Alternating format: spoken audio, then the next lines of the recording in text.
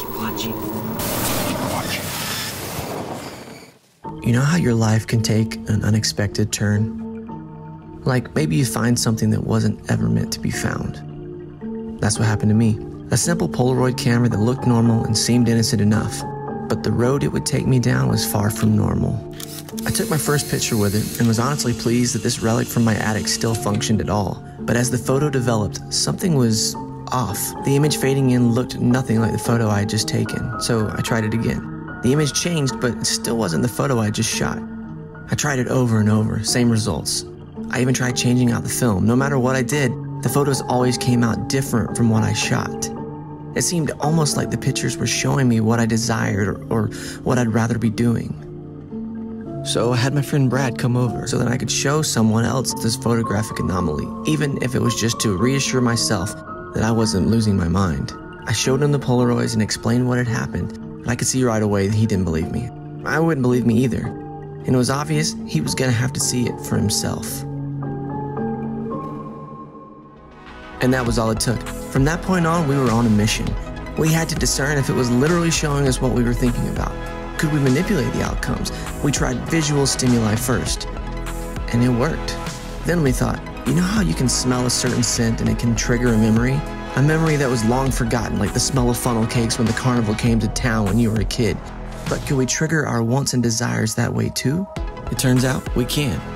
Then came the real test. We know this camera shows what we wish we were doing at the moment, but what happens when you photograph inanimate objects? Is consciousness a requirement in aiding the device's capabilities? And if that's the case, who's to say we didn't conjure this thing up completely from our minds to begin with? So we started researching online to see if anything like this has happened before, but came up empty-handed.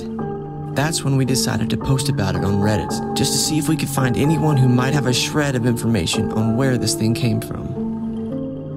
You know, some cultures believed that a photograph could steal your soul, imprisoning you forever within the celluloid, or maybe more recently, within the pixels of an Insta selfie.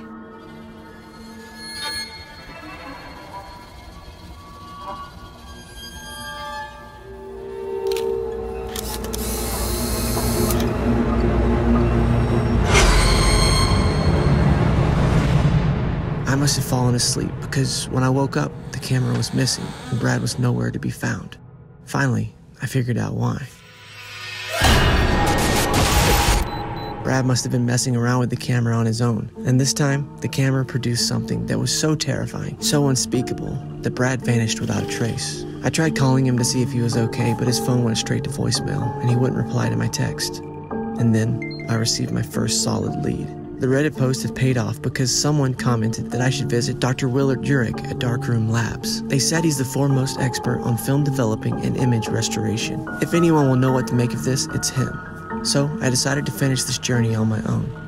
I made the 11-hour drive up to Lansing, Michigan, where the lab was located. This was the kind of thing someone had to see in person. When I finally found Dr. Urich, he was very hesitant about even speaking to me. I explained everything in detail and showed him the photos, but I knew the only real proof was seeing the Polaroid at work with your own eyes. He said he'd make a few phone calls and be right back. But suddenly, I couldn't help feeling like I'd made a mistake coming here.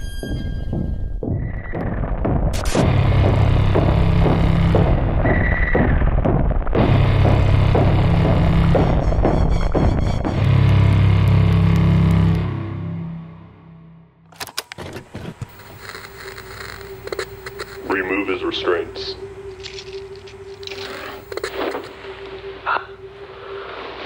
What do you know about this camera? I'm sorry, am I being arrested? No, What branch of the government did you say you're with? we didn't. Now, what do you know about this camera? Well, I found it in my attic and snapped a few pics, realized it doesn't work like a normal camera. It seems to show you your innermost desires. Have you told anyone else about this camera?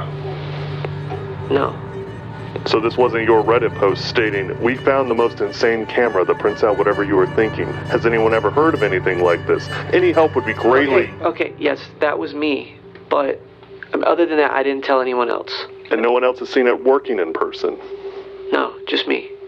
Well, and Dr. Urich, if that's even his real name. And did you see any disturbing images come from this camera?